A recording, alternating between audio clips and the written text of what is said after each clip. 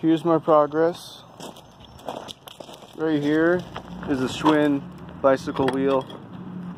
I used a disc brake adapter thingy that you screw onto the freewheel. There's freewheels on the other side. I took it off, and this side was just enough room to fit that on, so I grinded the inside out and tried to fit it on there, you know, snugly, and just hammered it on and welded it.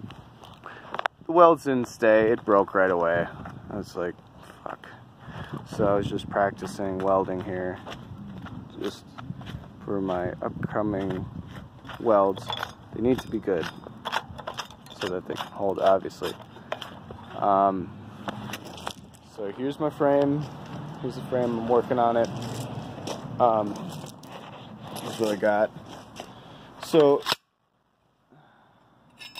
I cut this frame to make the engine fit. I cut it right here, and there's just you know, this big thick piece of metal connecting the two pieces, and I needed some support, so I inserted a, you know, tow hitch kind of metal and kind of shoved it in there, welded it, and then also I'm going to put these on top, and that way, like, there's going to be so much support, like, I won't have to worry about it. So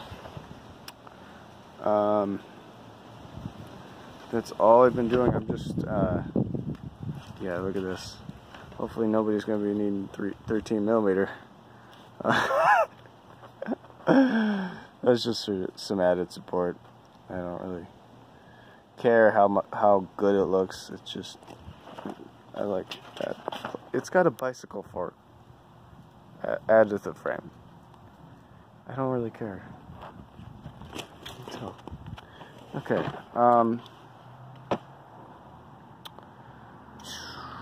Yeah, I'm just waiting on the dirt bike wheel so I can fit it on there. It's the only way it's gonna work. Alright, I think that's it.